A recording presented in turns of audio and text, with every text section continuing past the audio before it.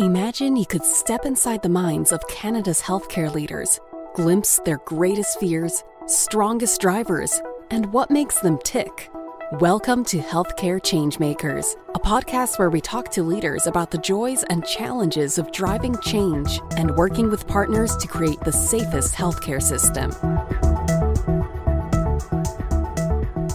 Hey listeners, thanks for hitting play. We really appreciate you listening. It's Philip here from Hirok. And Abby, and we're tag teaming on today's episode. Artificial intelligence. These two words likely strike up an emotion in you. But it doesn't have to be all that scary. And that's exactly how we felt after we chatted with Dr. Devin Singh, who's an emergency physician at the Hospital for Sick Children, and one of Canada's first physicians to specialize in clinical artificial intelligence. Devin is also the co-founder of Hero AI. Our conversation with him touched on many aspects, such as the critical importance of patient safety, problem solving, capturing a variety of voices when co-designing, and how he values continuous learning.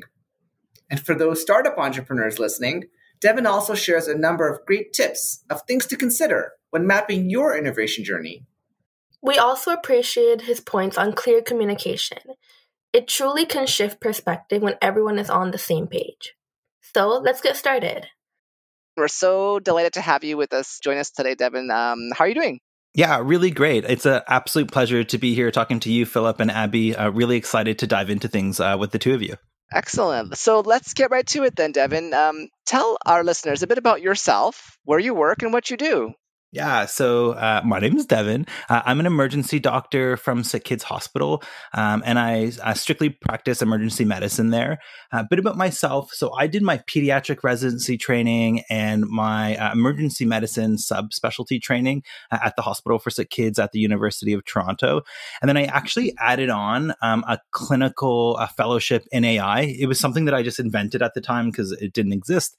And really the motivating factor for doing that was just working in the health system and seeing a lot of inefficiencies, but also having some really tough patient cases where I've seen patient harm.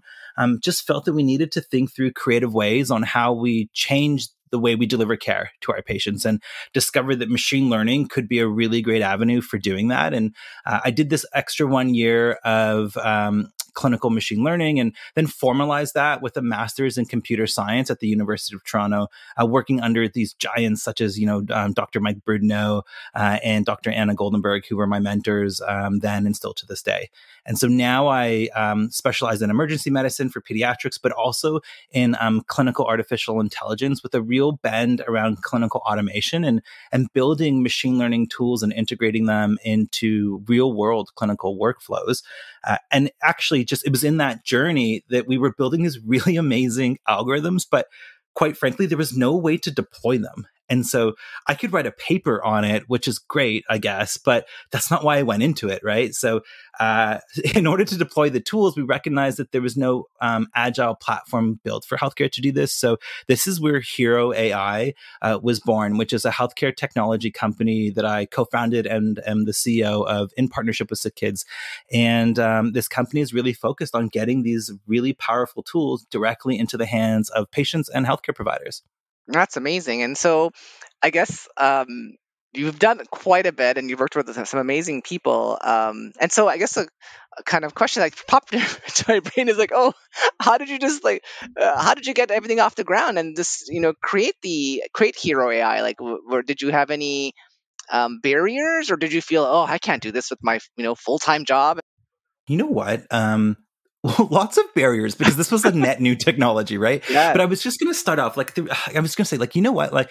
A real strong motivator is having that clinician perspective, and quite frankly, seeing at times the way care is delivered, especially when a health system is strained and overwhelmed, and looking at how hard our nurses are working and our physicians. And we're trying so hard with what we have in our health system to deliver outstanding care. And we do that really proudly at Sick Kids. But just thinking there's got to be a better way to improve this was a really strong motivator. And so despite there being a lot of barriers, I've always held that and a few patient cases really close to my heart when trying to break through the barriers that we're talking about.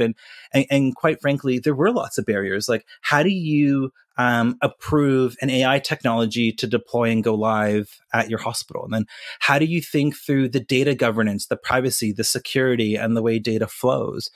How do you put in like the quality and the safety parameters in place to know that the AI models that you're going to deploy into a real-time workflow are actually safe now, but also remain safe as they're deployed? How are you going to monitor the way that these machine learning models are performing prospectively and ongoing so that you know that safety from a patient perspective and quality is actually maintained? There was like, that's just the tip of the iceberg of a lot of the things we had to think through. And then there's also these concepts around like, we're bringing together an entity, Hero AI, with sick kids. How do we think through ownership? How do we think through IP? How do we think through not only deployment at the hospital, but then scale across multiple sites across the country and internationally? These were all things that we had to tackle. And I'm just so blessed that Sick Kids was willing to take this on. Like, these are hard questions to tackle. And as an institution, rather than shying away, Sick Kids said, you know what, this is important. Let's figure it out. It didn't happen in a month, though. Let me tell you, there was a lot of meetings that had to occur, but they were willing to do it. That list you rhymed off, I know, just off the cuff now. That's you basically just created a nice framework for startups who want to start up something. Follow this checklist from Devin, and you'll be on your way. So that was fantastic. Thanks you for sharing that. And I also appreciate that you brought in the point about your personal perspective and the lens of your colleagues throughout the whole organization at Sick Kids. Not just you didn't just emphasize one particular audience, and I really appreciate you mentioning that as well, because everyone is involved in care at your organization, and all healthcare organizations at that. Absolutely. Like, to derive impact from any type of technology deployed, it actually has very little to do with the technology. And it truly is all of the people surrounding that technology to bring it to life. And that's why it was really important to think through, like, what are the real barriers to improving care, both at our institution, but beyond, engaging the humans on the ground to figure out in a really authentic way what those barriers are, and then solutioning afterwards and bringing it to life. And speaking of the solutioning, when we first chatted, you shared some interesting insight on the hype versus the concerns around artificial intelligence. So what's your personal take on that? I actually think that if we look at like the hype cycle around machine learning and AI, we are starting to hit, I hope, the pinnacle of the hype and a bit of a plateau.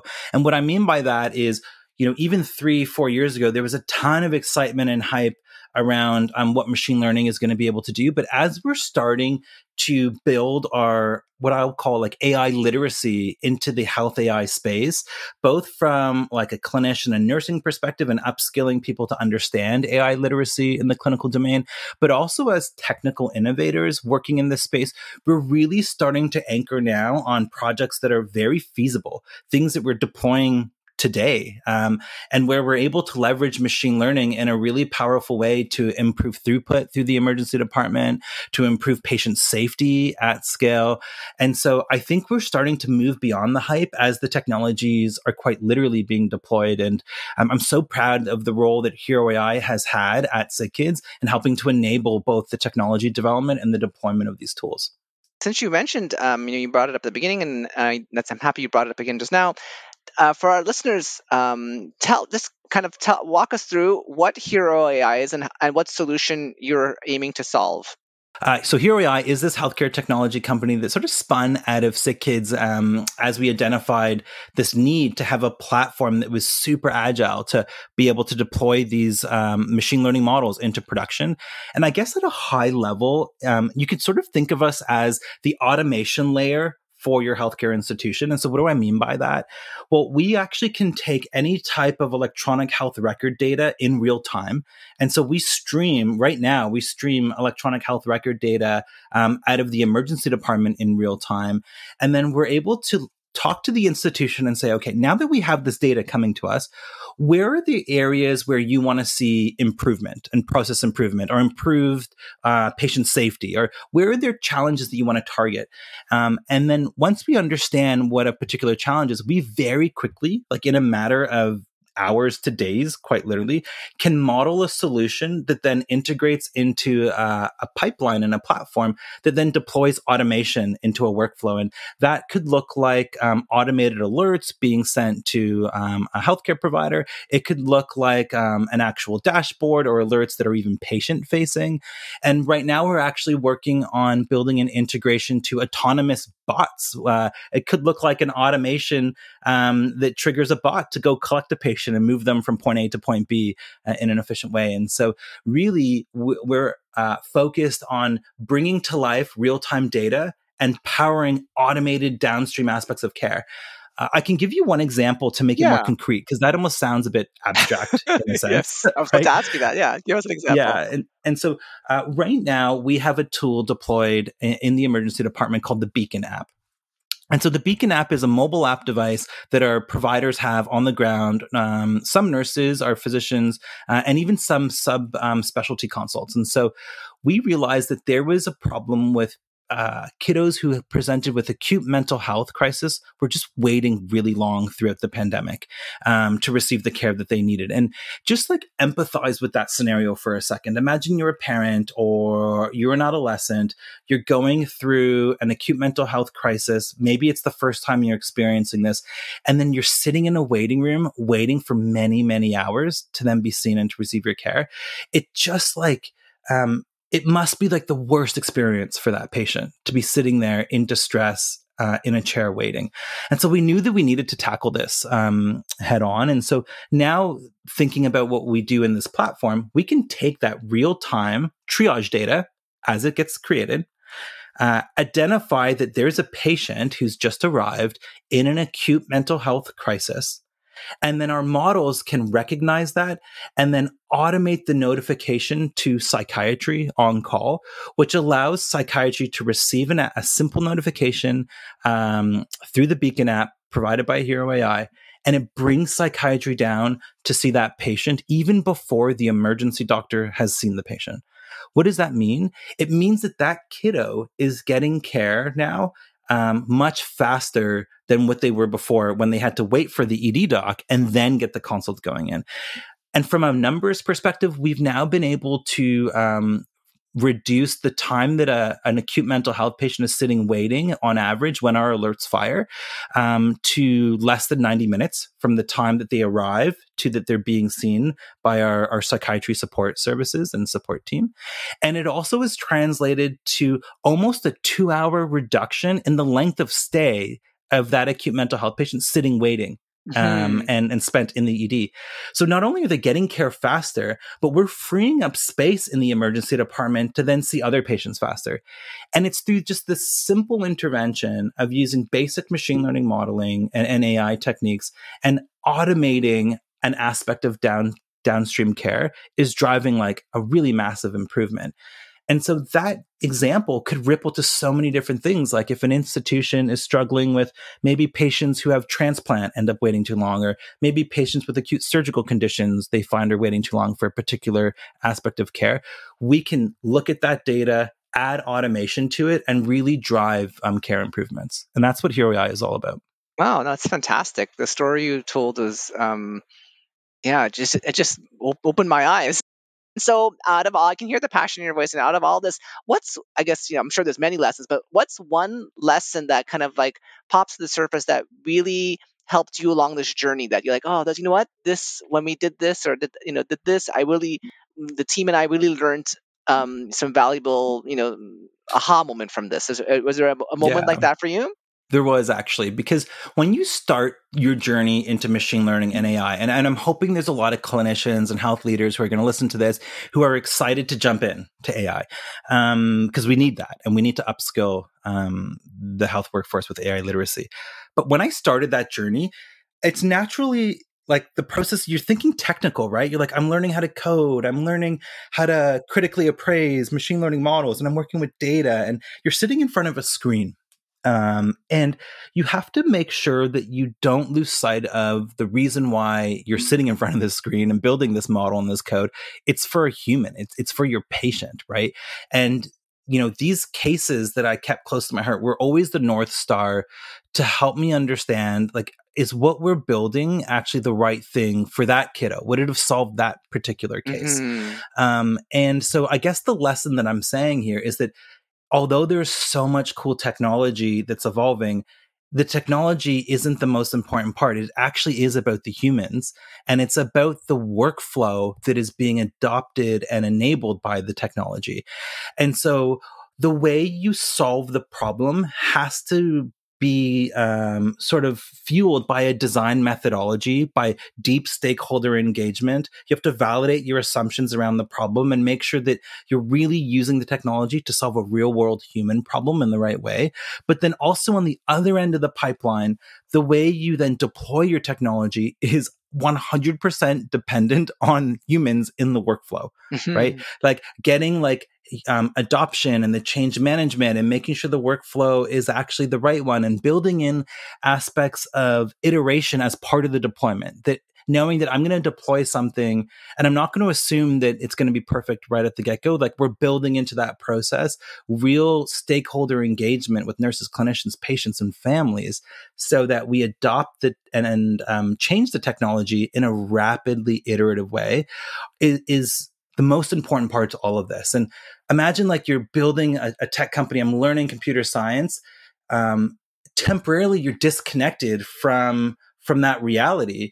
And it's when we started to think through deploying an impact, we realized that the real lesson here that I would encourage everyone to keep close is that this is really about human workflows, improving human workflows and lives. And you can't lose sight of that, because if you do, you'll develop the wrong thing and your technology won't be adopted. I'm so happy you brought up the human aspect. And so, we at HEROC and our subscribers all across the country, we're all in a mission to turn, the corner on patient safety. And so you just rightly so brought up the fact that, these efficiencies, yes, they're created with the use of technology, but how do they link with the patient perspective, or what feedback have you received on how safety is addressed? This is a really great question. And so both with my Sick Kids hat on and with my Hero AI hat on, and the two worlds can sometimes overlap in a cool way, we've engaged with families and patients. And so what we wanted to understand was what were the concerns that families had while sitting and waiting? And of course, like one of the root causes of parent and patient anxiety when waiting is them thinking that are they going to experience harm because of that wait? So that was one thing. And then also another thing that rang through as we interviewed families in the waiting room was around there's like a deep sense of anxiety related to not knowing what's happening. Yeah. Like when you check into the emergency department and then you sit in this chair and now you're going to sit there for like 4+ hours with no idea on what's happening. Like, were you skipped over? Yeah. Are you actually getting closer to being seen? How long is the wait time going to be? Where are you at in the queue? And we even had some families give feedback saying they were scared to get up and go and use the washroom because they didn't want to be skipped over. Yeah. So just then, like, we love to empathize, and we create at Hero, we create these like empathy maps and to understand like what's actually happening. And I'm just sitting there thinking like, okay, if I had to pee really, really badly, Yeah. and then I'm also worried about my care and I don't want to go because I don't want to be skipped over, like just think of how terrible of an experience that is. Right. And so when we start to then build in tools to address that, like we have a patient-facing application that shows families where they're at in their queue, what might their wait times be. We automate notifications to families so they can build their health literacy based on the reasons why they're presenting. And we try to address that sort of head on. And then the main thing that actually rang through, though, as like a cautionary tale from families was that they love the idea of using tools to make them in the loop and more situationally aware. They love that the idea that maybe even automation could get them seen faster, but they didn't want technology to equate to less human interactivity and less human facing time. Yeah. Right? They didn't want the richness of that encounter with their provider to be replaced. And so that's one of the things that we're starting to balance here is that really, when you look at the solutions we've deployed at Sick Kids Hospital, it's really about connecting you to the right person faster. It's about identifying when there might be a latent safety issue rising in a period of prolonged wait times and making sure they don't happen. But it's not about replacing the quality and the time that you spend with our human providers. And I think that's really important. Absolutely. And, I obviously asked about when you talk a lot about the patient perspective, but what about your colleagues? How have they taken to the technology? It's a really good question. And I'm just kind of laughing because I'm thinking about it from the emerge doc in me. The last thing an emergency doctor wants is another alert about something that is not relevant to them. Yeah. Right. And so you have to be really, like, one of the lessons we've learned is you have to be really thoughtful about who you're alerting and when you're alerting them. And is there actually like an expected workflow paired with that alert for that specific provider? Right. Mm-hmm. And so, and we kind of experimented with this. Like, we had a set of alerts when we initially deployed a few years ago that just kind of like alerted, went out into the ether. They weren't related to patient safety, but more like logistics and flow. Yeah. And we were just tracking like who's engaging and why are they engaging and what alerts do people just naturally engage with versus don't. And we monitor that all through the platform, and it gives us a really good idea around what just at a baseline might be useful or not. But the most important thing that started to drive the impact, particularly around the mental health use case that I described, was it's paired with like a workflow that is co-designed by those providers, right? That's what's key about this. Emergency doctors and nurses, the last thing they need is an alert or some sort of interruption that Yes. they don't need to know about, right? Yeah. And so that's what we're really focusing on right now, is then starting to pair formal workflows and alerting the right provider at the right time for the right scenarios. It's really cool. And we're all about co-design too. So I love that you brought that up. And so I don't know, you don't have to give a full story on it, but your co-design process working with the providers, is it like, do you have like a committee? Is it a council? Do you have key advisors you go to, or people who just volunteer? How does that work? It's a mix of all of that, actually. Oh, So okay. we have like quality practice committees on the Sick Kids side that are both from the departmental perspective in the emerge, but also like an institutional wide perspective, and patient and family representatives as well that do a lot Oh, of great volunteer work at Sick Kids. Again, both like patient and family reps in the emergency department as part of those committees, but also across like the institution as a whole. And so Sick Kids has been really forward thinking in having those types of committees already in place. And so what's been such a cool opportunity for us is, as we're conceptualizing novel machine learning projects, or even like thinking through here's a potential front end interface through an app. Is this useful? Yes or no? We've been able to take that to these committees and get really great feedback. Like, one of the things that we didn't appreciate, just like a lesson learned from, as an example of going to one of these committees, is that families don't really understand triage at all. And I thought this was interesting because we had some language that used the word triage, and it would be facing a patient immediately after they finished triage.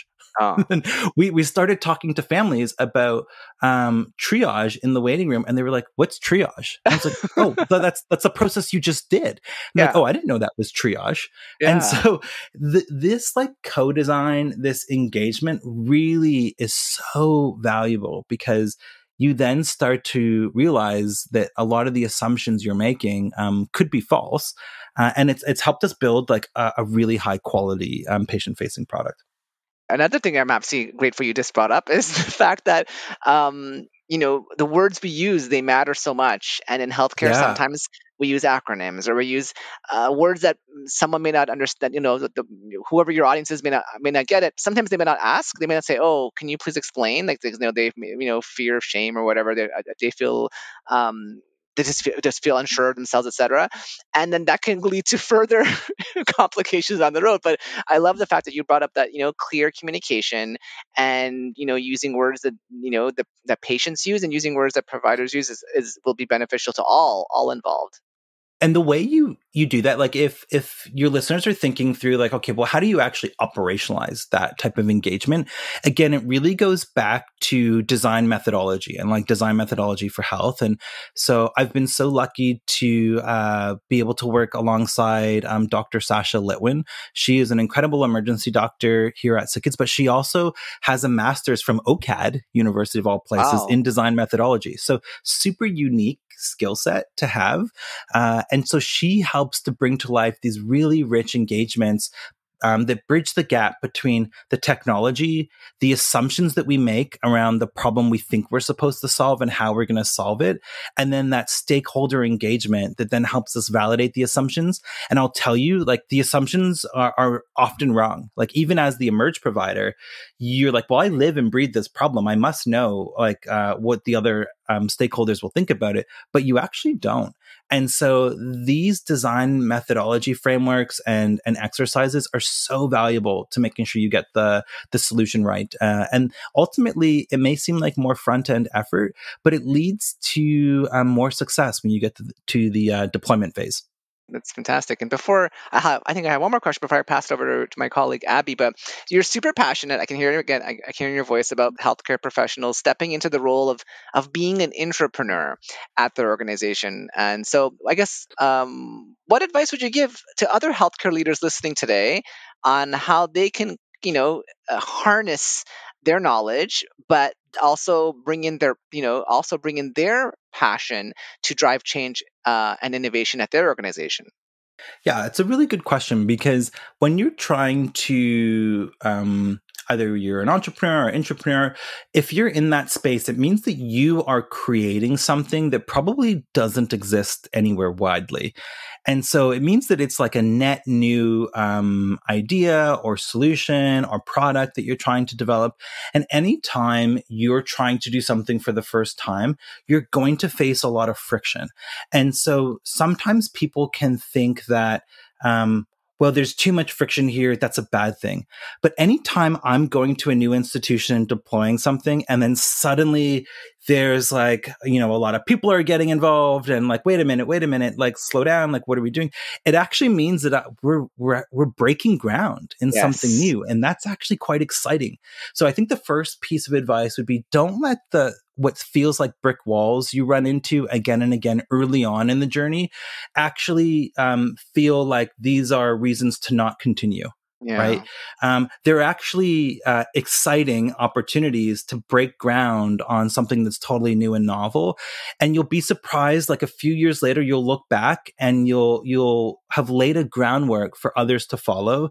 And you also will likely have created something that's novel, new, and exciting. And that's really the story of Hero AI. Like, it was a journey to get going initially. Yeah. And it felt like you're meeting with everybody under the sun across the institution. But that engagement is leading to downstream efficiencies now, like, as we're deploying and accelerating forward. And so I would just say to your viewers or your listeners, take those roadblocks and pieces of friction as like validation that you are doing something new, and just surge forward and just break through them. It will be really exciting on the other side. And I'm also happy you brought up the point about, when something like is very different comes to an organization, it's true. Everyone does kind of gravitate to want to be involved in it. And some of them may want to be involved to like find holes, and some of them may want to be involved in it to, help and support it. And I think you kind of hit the point about, you have this captive audience. Keep at it with this group, the naysayers and the supporters. Yeah, you actually early on in the entrepreneurial or intrapreneurial journey, or even if it's just an innovation journey, you want to find the people who are going to say no quickly. Yeah. Don't let them like sort of take the wind out of your sail, but it means that they represent a really different opinion or a potential landmine or roadblock down the road. So I love like finding people who will say no very, very quickly, understanding their perspective, and then working with them to get over those roadblocks early on in the project. And so these are positive things to find, right? Like someone who is like, wait a minute, no, I don't think we can do that. That's not necessarily someone who's not supportive, but it's an opportunity for you to understand and tackle this situation. Because if you really are going to scale to other hospitals, you're going to get the same person again and again. So it's actually like a blessing and an opportunity to figure out how to solve it now versus down the road when you're looking to scale and you've already put in all this investment. Absolutely. Abby just pinged me. So, Abby, you have some questions too for Devin, right? I do. Hi, Devin. It's great to meet you. You touched on the mission and impact of Hero AI thus far. So I'm wondering what's next? What's next for you and Hero AI? Yeah, so we've had some really great and powerful impact in at Sick Kids in the Emerge. And honestly, we're just the tip of the iceberg in the emergency department at Sick Kids. I'm really excited for this year on the new workflows that we'll be deploying into the ED at Sick Kids and just how powerful that's going to be. But we're now at this awesome stage where we're starting to scale out to other sites. And so we're looking to scale across Canada. We're having really great conversations with health authorities in multiple provinces, looking to do deployments and to really spread this positive impact widely across Canada. We also are looking to international opportunities. And so we were selected by the UK Trade Commissioner's Office or import side of the UK government as a potential company that should be imported into the UK and as a promising AI company. And so we just finished a tour through the UK, which was amazing, like just such a great time, and had recognized that there's a lot of synergy to be had between how we solve problems in Canada and the set of problems that emergency departments are facing in the UK as well. And so we're going to look towards scaling across both Canada and the UK together and try to bring these shared innovations and lessons across both so that we're really elevating the way we deliver care both across the UK and Canada. And then, of course, into the US represents a really great opportunity for the company. That sounds amazing. And we wish you all the best in what's to come next, Devin. And you touched on traveling to the UK recently, which actually leads me to my next question. So you traveled to Scotland and London on behalf of your company, Hero AI. So what value do you find in attending events and networking internationally? I wasn't sure what to expect, to be honest. And this was just incredible. So in Scotland, particularly in Edinburgh, we found that the University of Edinburgh has an incredible AI hub, really deep expertise on robotics, really great programs as it relates to the development of novel machine learning models and algorithms. And I think like the value of me physically going there and just seeing it was starting to open my eyes to realize that there are really awesome opportunities for our health systems in Canada to be collaborating with places like Scotland. I was also super impressed by both London and in particular Cambridge University. Cambridge, obviously world renowned, but around technology and health tech has an incredibly powerful ecosystem where I think there's opportunities for our academic centers to share around learnings on how they approach innovation and sustainability. And so those are conversations that I'm brokering right now. And there's really exciting times on the Hero AI front. And hopefully we'll be making some big announcements about our opportunities in the UK. You made great points because every new environment and space has new people and new perspective, which in turn helps you grow. And that's so important. And speaking of growth, who do you look to for inspiration and motivation? And this can be anyone in healthcare or even outside of healthcare. One of the things that I find really inspiring, and this has nothing to do with healthcare, but just in the sports, I'm a huge sports fan. And when I think about, I'm pretty into like reading bios and just understanding people's journeys. And I always find that in the athletics or in the sports space, it's surprising to see how much failure someone has to go through in order to become great. Right. And so that's something that I've really taken to heart around this idea of truly promoting a fail fast, fail safe culture in the way we think about the deployment of our technologies and strategically planning to fail in certain spaces such that you aren't actually creating harms, like fail ahead of time. Like imagine if I owned a rocket company, and you've seen this with SpaceX, those rockets will blow up time and time again. But when someone's physically on the rocket, knock on wood, hopefully this doesn't ever happen, but the rocket doesn't blow up. And I think that happens because of this idea of being open to failing early, learning lessons from those failures, and promoting that to actually happen quickly and efficiently, such that when you do launch something, it's a huge success. And I think that that's a really important lesson in the tech space, particularly as it relates to healthcare, when stakes can be high when you bring something into production. But it's something that I first gained exposure to from just sports and following people's journeys, and professional athletes, and that the mentality they bring to success is one that understands that failure is part of the journey, and they quite frankly embrace it. Yeah, I appreciate that you would draw inspiration from something actually so far removed from healthcare, and it really does go to show that inspiration is really all around us. And with you working as a doctor and with Hero AI and sitting on boards, it definitely sounds like you're a go-getter who is constantly motivated. And you touched on your love of sports. You were on the board of directors at Special Olympics Ontario. So tell us a bit about what this organization means to you and why you decided to join.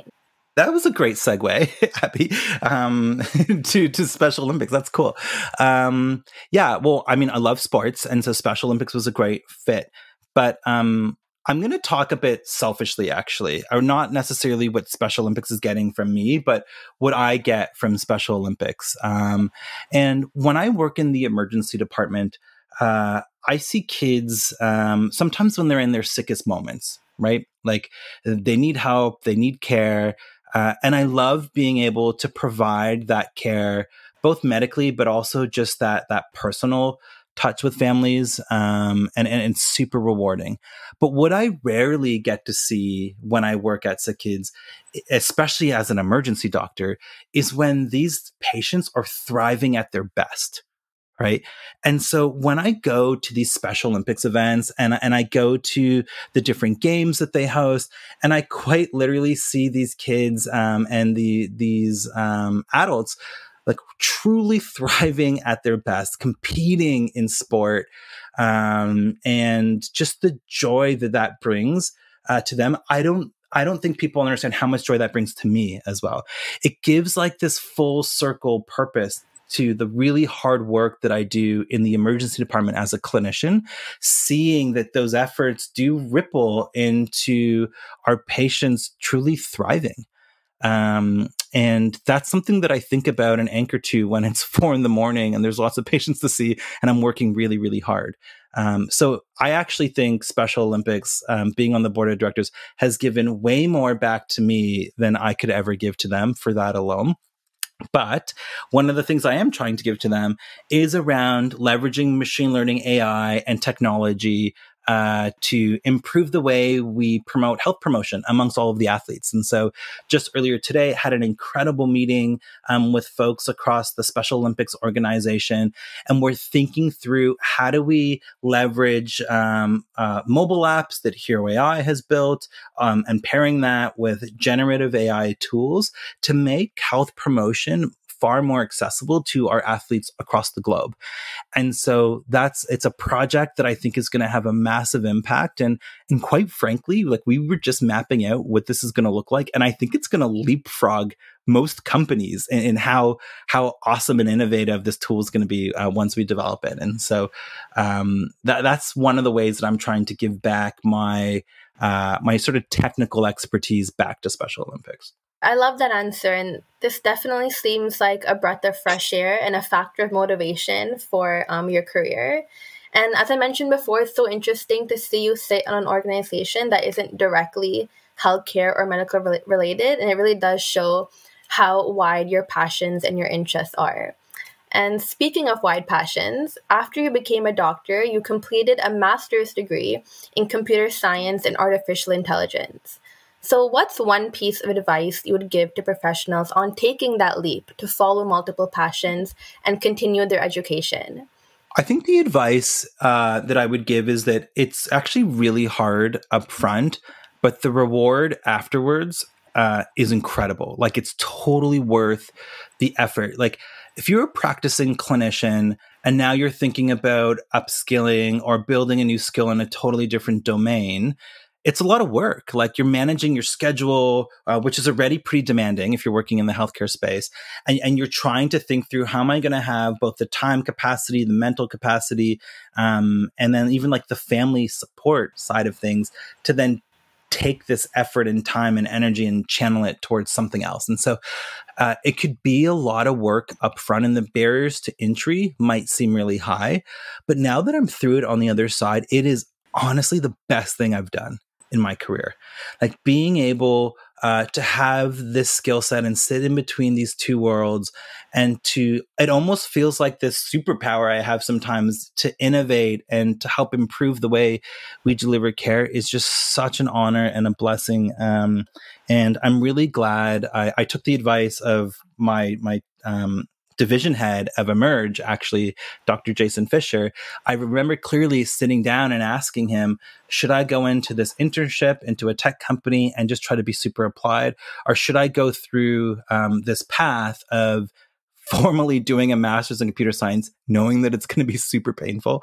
It was actually an amazing journey, but it's hard, right? You're working as a doctor and then doing a master's in computer science, of all things. And he told me, no one can ever take away education from you. And it is a skill that I don't think you understand how important and how powerful it will be for you down the road. And that piece of advice stuck with me. I acted on it, and I am so grateful that I did. Thank you for that advice. It definitely resonated with me, especially that point about no one can take education away from you, and factoring in risk versus reward with every big decision that you make. And I appreciate you being so honest about how hard it may be to balance everything. So I'm sure our listeners will appreciate and resonate with that advice. We have a few lightning round questions for you. You can answer them with one word, a sentence, however you feel. So what was your first job ever? Okay, so in the same week, I got hired by two different places, and then I worked them. Oh. Funny story, my big sister actually applied to both of them on my behalf. It was the YMCA, working as a camp counselor at the YMCA, and working at the Gap. And I was just randomly an awesome a salesman for jeans at the Gap. I love that. Yeah. Tell us about your definition of a perfect day. Sitting by the water with the sun shining, and then having day transition into a starry night, being surrounded by a fire with my family. That is my perfect day. That is nice. And then it's already sunny outside, so hopefully if you're not working today, then you can start that.